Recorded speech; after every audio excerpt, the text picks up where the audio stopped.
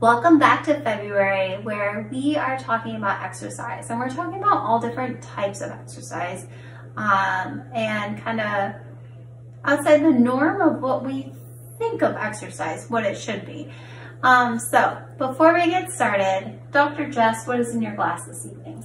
I have this new cup that I got from the company that I order a lot of stuff for the clinic through. You know, anything that we have branded is from this company, and I'm going to promote this company because my cousin works for it, so it's Sobe Promotions. And this cup keeps my water nice and cold, so I have lemon, cucumber, ginger, and mint in here so that I have my infused water. It's nice and cold, and I drink more this way. So Dr. Bobbie, what's in your glass? You know, I have plain water. It's in my nice Namaste cup that I got from a coworker that I really appreciate. It was a present. And again, it keeps it nice and cold. I know there's like super awesome benefits of warm or kind of room temperature water with like lemon, but I just love ice in my water. I like cold water, so it keeps it cold for a long time. Yeah. So today what we're going to be talking about in the month of exercise is specifically cardiovascular exercise. So we think of exercise as kind of this like shot in the dark of like this equals exercise, but really exercise is a lot of different things. And so last week we talked about strength training and how strength training can look a lot of different ways for different people. So if you didn't watch that episode, definitely watch that episode. We interviewed two physical therapists that are like into different ways of strengthening than we are, and their specifics and subspecialties within inside of that. So that is important and needs to be included. Also, what needs to be included is cardiovascular exercise. So Dr. Bobbie, when we say cardiovascular exercise, I mean, we hear that if you're a heart patient, right? Right. But like, what does that mean? So cardiovascular exercise is basically anything that kind of elevates your heart rate, and it can elevate, so there's different types of cardiovascular exercise. There's cardiovascular exercise that increases our heart rate and sustains at this high level for a certain amount of time, but then there's also benefits from cardiovascular exercise where it increases the heart rate and then drops for a little bit, and it increases and down. So it's kind of like this up and down pattern. Both are very beneficial to our heart. It just kind of depends on your passions, your goals, where do you want to go from there. And when we're talking about cardiovascular exercise, we're talking about 30 minutes, 5 times a week. That 30 minutes does not need to be straight. It can be 10 minutes, 3 times, but looking at getting 30 minutes, 5 times a week. So that 30 minutes can look very different. And right now in my workout versus Dr. Jess's workout, our 30 minutes looks very different. So Dr. Jess, tell us, like, what do you do for your cardiovascular exercise? Yeah. So I think the other thing I want to point out is that it can be 30 minutes, 5 days a week, but it can also be different than that, right? It could also be 45 minutes or an hour, but then less on other days. So like ultimately what we would like is for that to culminate into 150 minutes over the course of a week. And so I'll say that I typically do my cardio in 3 days. So I get that's kind of how I get that in. That way I get my strength training in the other 2 days, and then I have 2 rest days. And on my rest days, I am still doing stretching and mobility, which we are going to talk about in the upcoming episodes later this month. But that's kind of what works out better for me. So I enjoy running. That's just my thing. That's what I like. I've been running for over 20 years. And the way I break up my running is that I do one long day on one of the days on the weekend, and then I'll do a shorter day, on 2 days during my work week. And that way I can push it on my long days, and I have more time to push it on my long days because that's on a weekend. And then on my days that I run during the week, I typically will do that before work. And so that way I know I get it in, and I have a running partner, and that's, what kind of works for me. And I change my running depending on the time of the year. So for us in Florida, running distance is easier in the winter than it is in the summer because we get really high temperatures, lots of humidity, lots of heat. And it's not wrong to run distance. It was just I would have to start so early in the morning to get in a long run. I don't get to bed early enough having 2 kids to like really be able to do that consistently. And so I will increase my duration of running, and you know, I start in the fall, increase it during the winter. I've got some races that I run, and then I'll taper it back down once the weather gets warm. And then I might increase my running to 4 days a week since I'm decreasing my mileage. So then I still get my 150 minutes or plus per week. So that's kind of what that looks like for me. So Dr. Jess really loves running, and that's like what consists of her cardio.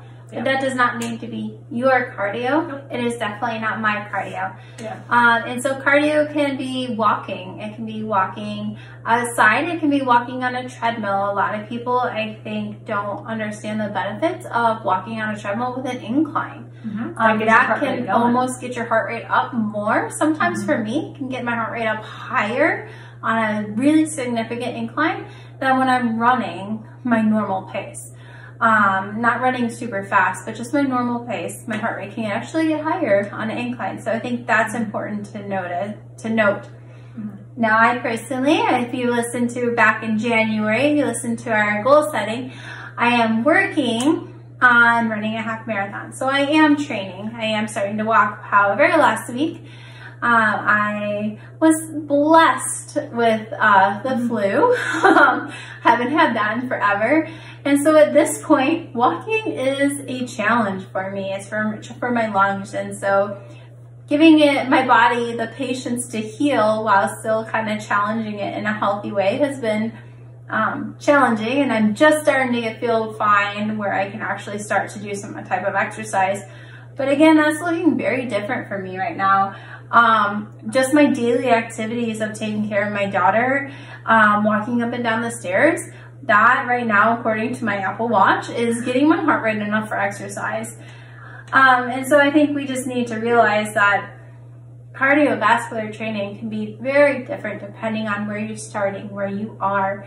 And if we're starting at that very basic level, that's awesome and amazing, and it's a great place to start. And maybe just increasing your activity level at home, especially if you have one of the watches that watches your heart rate, that might be enough to get that 30 minutes in of cardiovascular training. Absolutely. Yeah, and when we say cardio training, I mean, you could be doing a class in the pool, you could be on a rower, you could be on a bike, you could be walking, anything where, like, how you know you're getting your heart rate elevated is because typically your breathing rate is going to increase as well. And so you're going to notice yourself having a harder time breathing and having a harder time kind of maintaining that conversation. That's what we mean by cardiovascular exercise.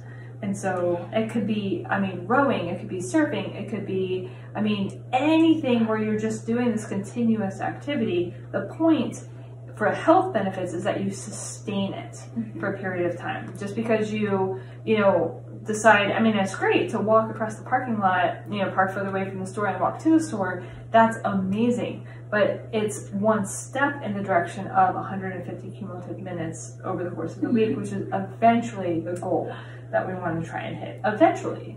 You know what I realized recently is a great cardiovascular activity? Mopping. Yep. And so I think sometimes we don't give enough credit, because when you're mopping and you're mopping floors, it typically takes you 10, 20, 30 minutes to mop the floor, and you're scrubbing, you're pushing, and it's tiring, especially if it's not something you're used to doing. Right. And so it doesn't have to be a run, a row. It can be gardening. Let's say you go out, you're up and down and moving and pulling, like anything that gets your heart rate above its normal. Yeah. And higher. A lot of times we talk about the talk test.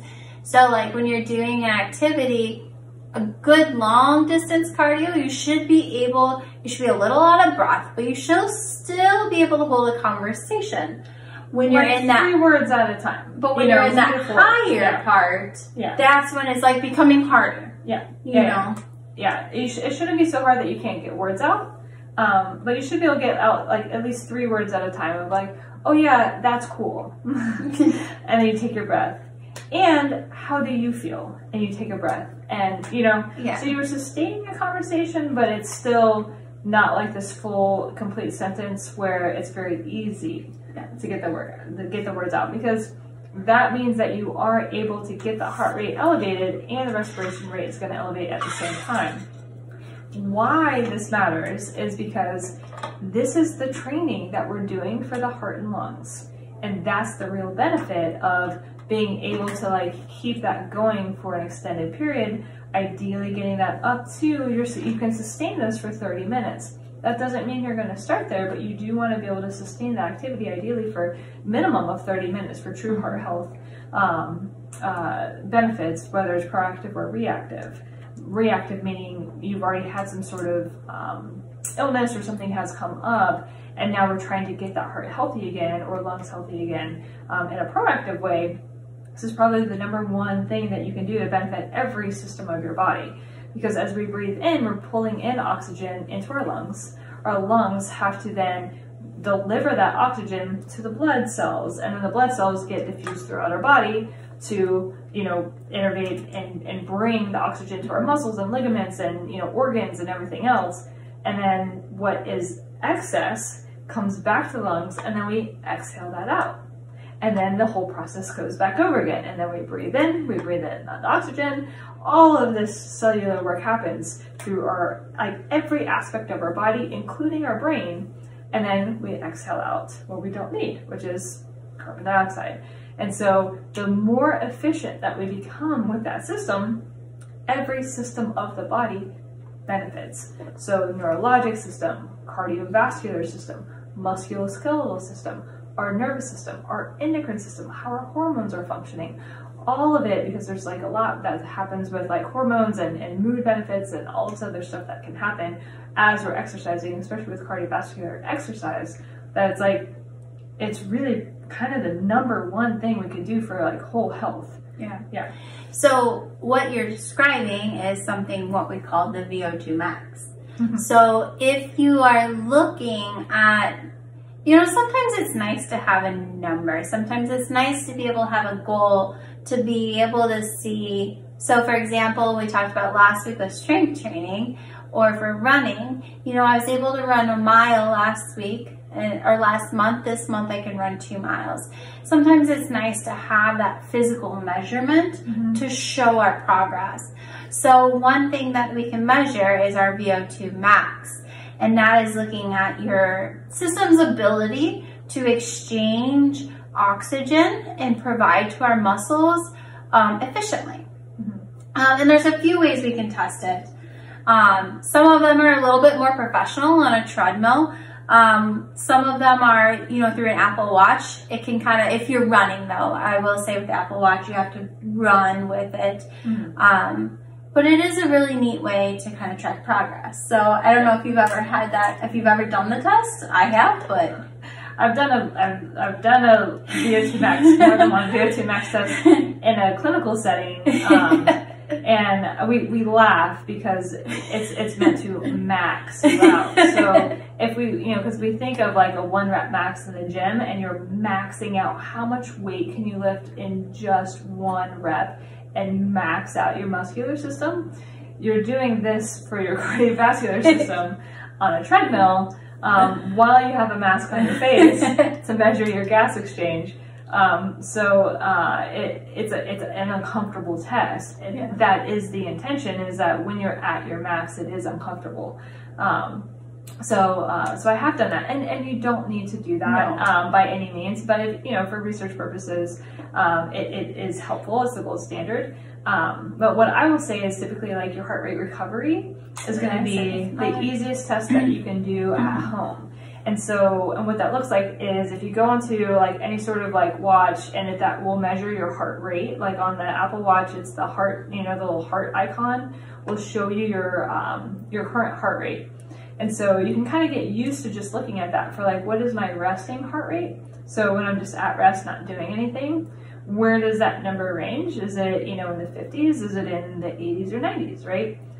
So we would like to see that down into like, you know, somewhere in the, you know, high 60s, low 70s. as like a very healthy resting heart rate, and that would be kind of a goal to shoot for. If you have a good, strong cardiovascular system. If you don't, like that resting heart rate might be up into the 70s, 80s, and then once it gets kind of high, that's going to be more into what we would consider like needs to be managed by a cardiologist, might be AFib or something like that. But now if you kind of get a sense of what's my resting heart rate, then kind of track that heart rate when you do activity, running, walking, doing some strength training, whatever it might be. See where that number gets, right? How high is that number getting? And then you just kind of want to track this over time, maybe like a couple of workouts, a couple of walks, a couple of runs, and then take that heart rate a minute after you stop the activity. So let's say like you go for a walk, you're like breathing pretty hard, and your heart rate gets up to 150 beats per minute, like 150. And you sit down and for 60 seconds, I mean truly like measure this 60 seconds later, and then see what that heart rate is. When you aren't yet conditioned, I say yet meaning it's inevitable you will be because you're going to continue to do this. Notice how my patients are like, how did you get me to commit to this? Like, because I just convinced you that this is going to happen.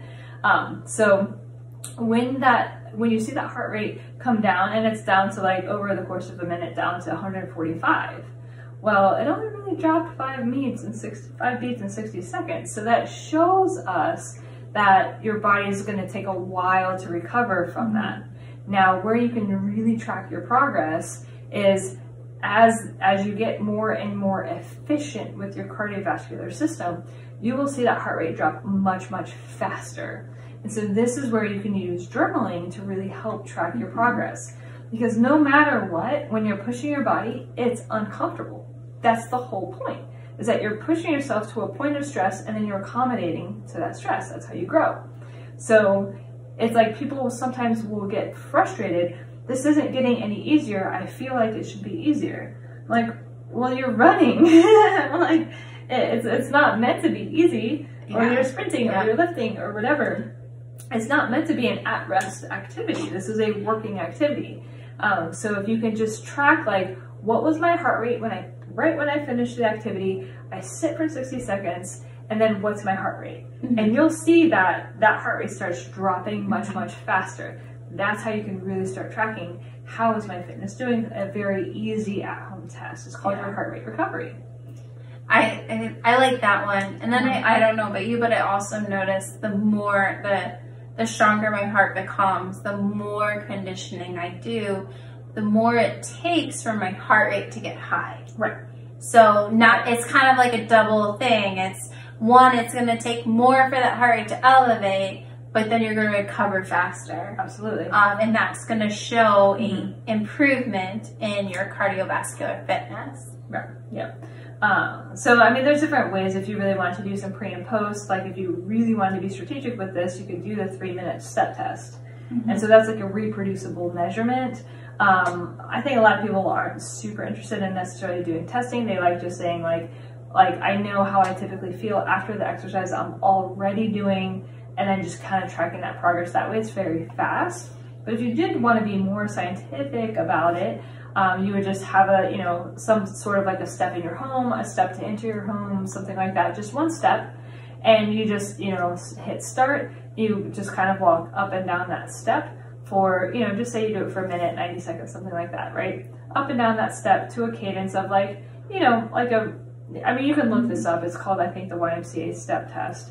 But there's like a set cadence that you kind of follow on a metronome, and then you stop, take your heart rate, 60 seconds later, take it again. So you could reproduce a more, quantitative test that way.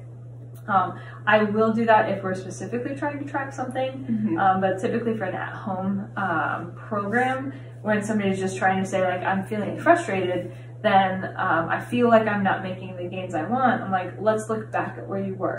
Yeah. Let's look back, and that's why journaling is very important, because not that you're writing paragraphs about like, this is how I feel about my exercise progression, You can, that's not wrong, but like, it's like when people say I don't have time, it's like, do you have time to write down like 3 words? So that's the kind of time I'm talking about. Like, it's not like, what did you get done today? Whether it was like strength, cardio, whatever it might be, and you might kind of jot down your heart rate recovery, you know, whatever it is that you really want to work towards and whatever you want to track, just kind of make a note of that. So like you track that per day, per week, however you want to track it. And you will look back and see, oh, wow, I have made progress. And that's how you don't lose your focus on this journey of trying to get more active and really improve your health from many, many, many different aspects.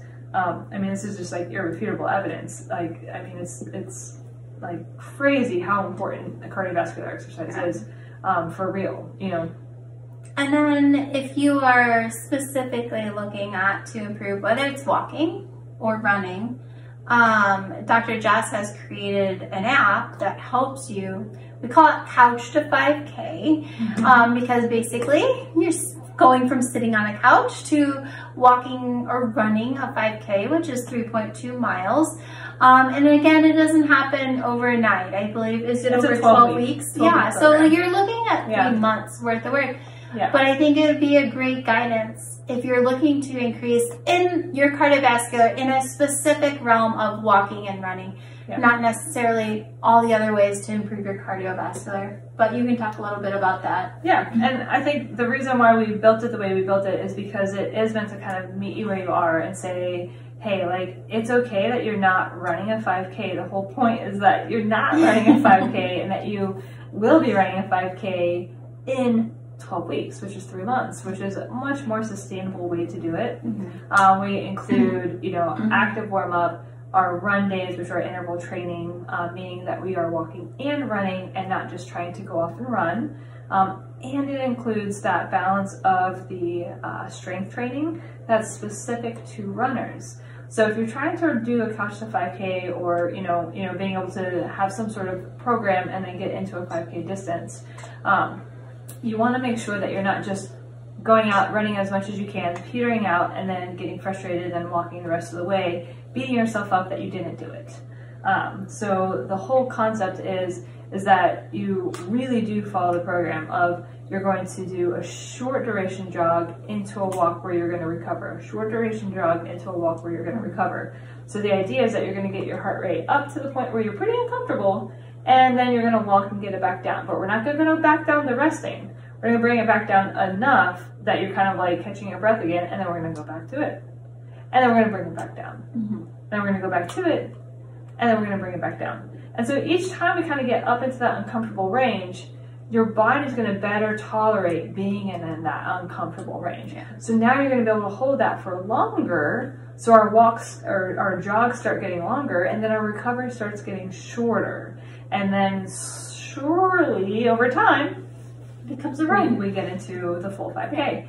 And we're going to tie in the strengthening that we talked about last week, because we do need to make sure we're following up with all of the stressors that are happening in the body. But we do need to make sure that we're protecting our joints, that we're being proactive with all of that as well. So a cardio program is not the end all be all. It's not, we put all of our eggs into the cardio basket. That's not how it works. It's very, very important, as is strength, as is mobility, as is flexibility. And so it all matters. So just like on our plate of food, it all matters. We can't just eat green stuff. We have to eat every color of the rainbow. Exercise is the same way. It's about balancing it out. And so that way we're really meeting our body where it needs to be met. And then we can very much prevent a lot of injury and really be very forward thinking about our health and how our body functions at its best. So last week we talked about strength. We're upcoming is flexibility and mobility, all of which are super important to have a well-rounded exercise routine, and just to keep your body healthy. So stay tuned for that. We would really appreciate it if you like what we're putting out there. Subscribe to us on YouTube or podcasts, anywhere podcasts are available, and share it with a friend or family member that you feel like would really benefit from this information. We just want to help as many people as possible. Absolutely. And if you're interested in the app, I mean, you can download it for free. There's a free trial. So if it's not for you, get rid of it, you know? But if you like it, use it. That's kind of the whole point, you know? It's accessible. It's called Exercise Now, Full Body, because it's all like full body, the way of thinking. And we'll link to everything in the description below and all that kind of fun stuff. So we love February. We love talking about exercise and movement. Obviously, we're physical therapists, so it's our jam. And hopefully you all find this helpful. And stay tuned for next week. Bye. Thank you for listening to the episode today. If you would like to learn more about how Two Gals can support you, then join our Two Gals Insiders membership, which can be found at www.2-gals.com. Also, don't forget, follow us on social media. We're on Facebook as well as Instagram. Okay, everybody. Bye. Enjoy your week.